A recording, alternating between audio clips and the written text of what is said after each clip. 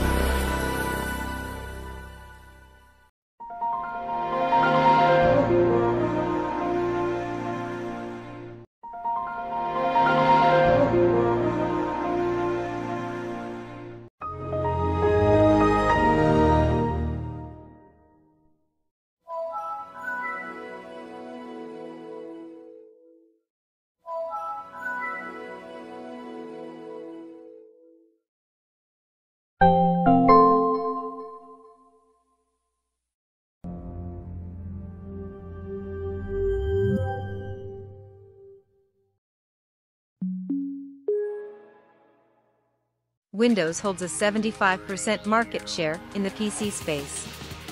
Most PCs come with a version of Windows installed on them.